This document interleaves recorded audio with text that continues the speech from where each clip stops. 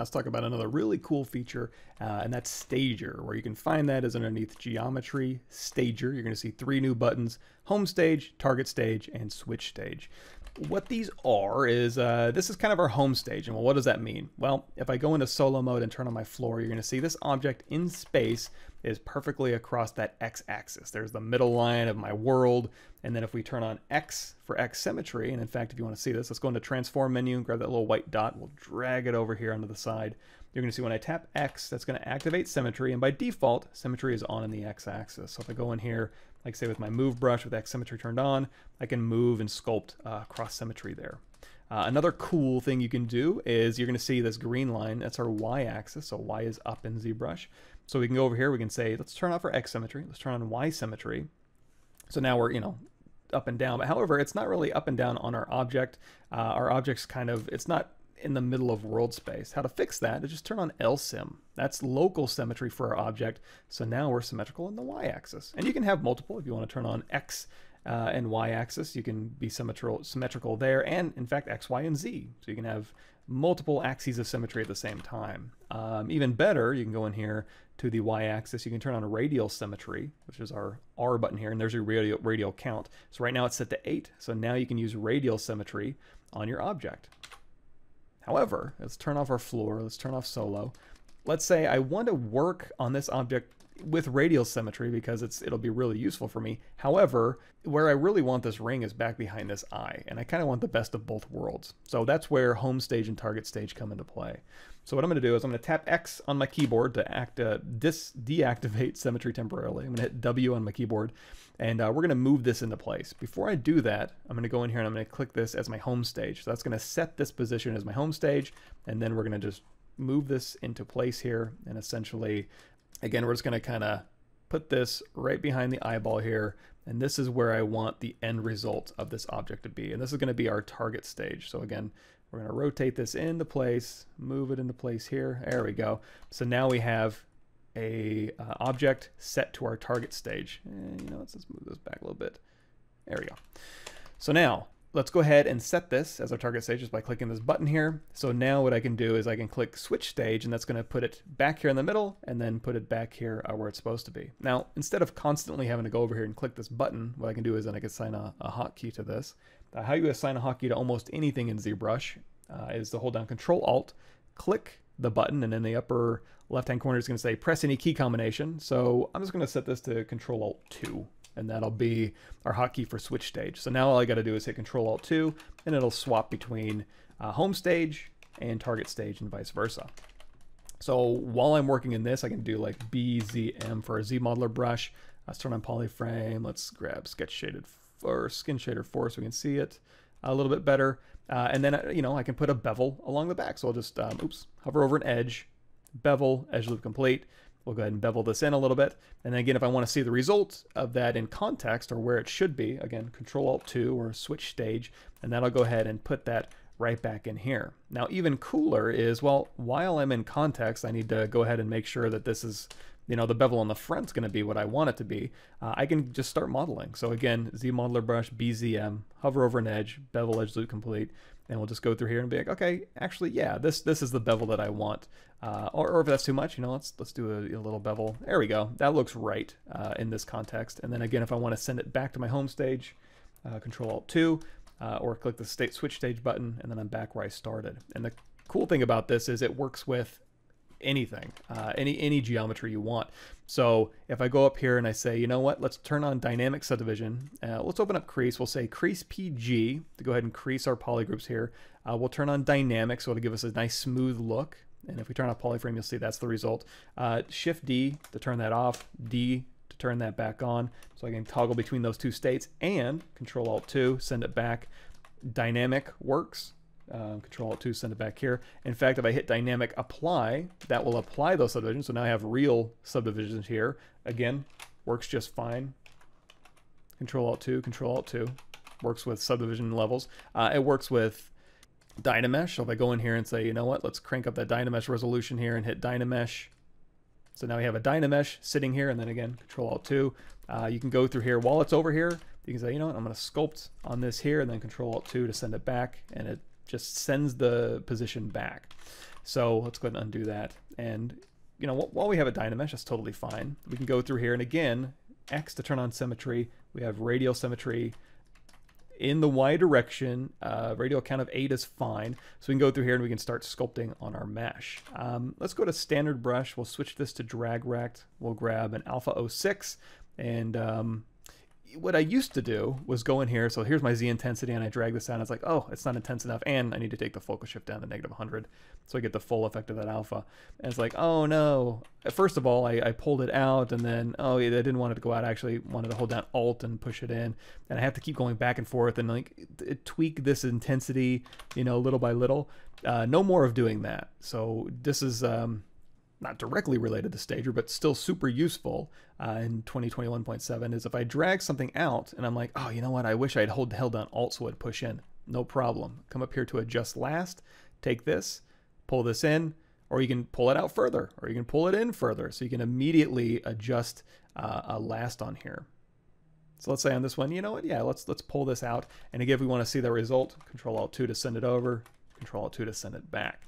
And in fact, I can go through here and I want to say hold down Alt to maybe put, or I pull out a ring in here, and I'm like, oh, I wish I'd pushed it in. No problem. Adjust last, go ahead and push it in, and you know, let's push it in a pretty healthy amount. And again, send it over, send it back. In fact, you may be thinking like, well, what if I want to like mask an area? Will I be able to send that over? Is it going to keep verts here? Absolutely. You can send it over with the mask, send it over with the mask. You can adjust the mask over here. Now, while I'm over here, again, you're going to want to turn off X symmetry, so you can adjust the mask while it's in the target stage, and then Control-Alt-2 to send this back over.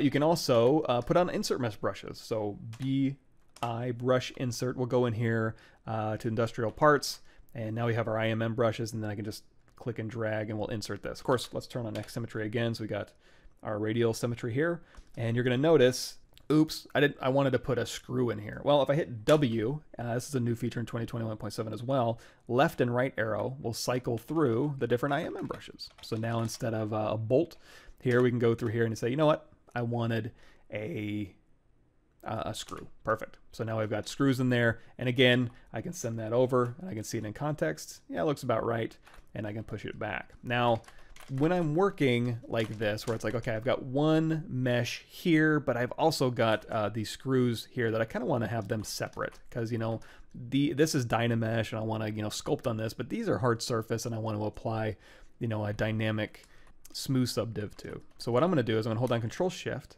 click the screw, Control-Shift-A to visibility grow all, and then over here underneath subtool, we're going to go ahead and say split hidden.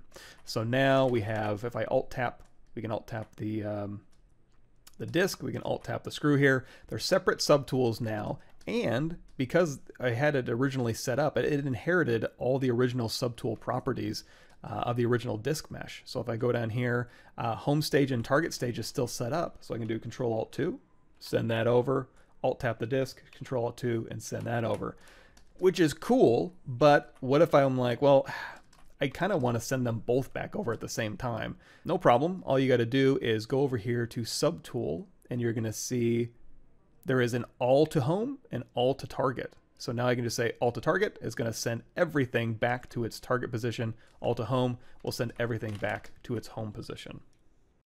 And just to kind of demonstrate Stager in another way, in a way that you can follow along, I'm going to hit the comma key, go into project, demo projects. We're going to load up Earthquake. And this is a character that was symmetrical, and then it was posed later, and it's got a lot of different subtools now. So if you wanted to work on a subtool like, say, a shirt, if it's easier to work on a shirt in another area of space, again, you can just go in here to geometry, stager. You can set the current position at its target stage, hit W, move everything over, set that as its home stage. Again, switch stage, we're going to hold down Control-Alt. I'll set that Control-Alt-2, so I can just very quickly switch between home and target. So again, if it's easier just to kind of pop this out to the side, go through here, let's go to BPA, hit C to sample this color, maybe throw in a kind of a rough alpha, maybe drop that RGB intensity down, and we'll go ahead and make it a little less saturated here. So if I want to go through here and like scrape in a little bit of wear underneath here, where it may be a little more difficult to access while it's on the model, you can just very quickly kind of pop it out from the model and go through here, make your changes, switch stage, and put it back. As well as, remember, you can also change the size. So if I go in here and I alt tap the wraps here, let's say I hit W, let's go ahead and again set that to our target stage. I'm going to go to Unmatched Mesh Center, just that little, hitting W and then clicking that little teardrop icon. I can go through here, I can rotate this around, I can put it towards the camera if I want to, I can scale it up, make it a little bit easier to work on. I can set this as my home stage.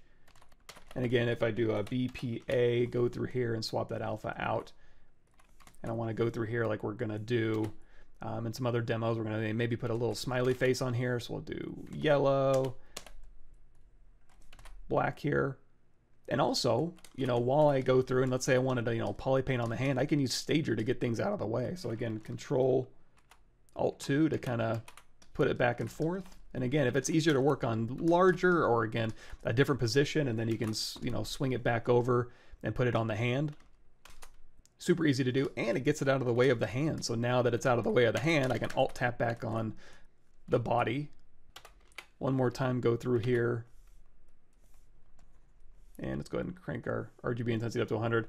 Go back through here, we'll put another smiley face on the hand real quick. And this isn't, I don't know what order these are gonna be in, but this is another thing you can end up doing.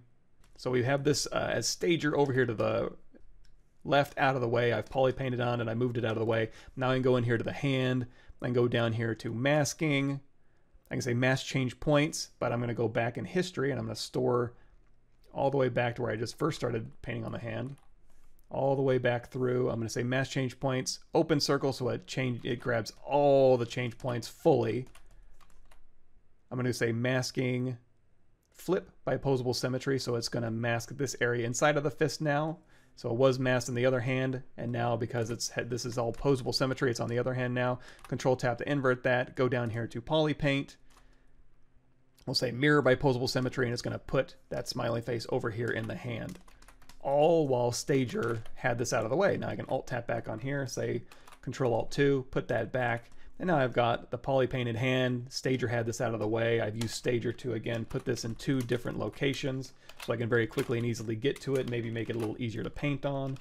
Same thing with the clothing. Alt tap the clothing, move it over out of the way, do what I need to it, and then just use my hotkey for Stager switch stage to put it back where it's supposed to go.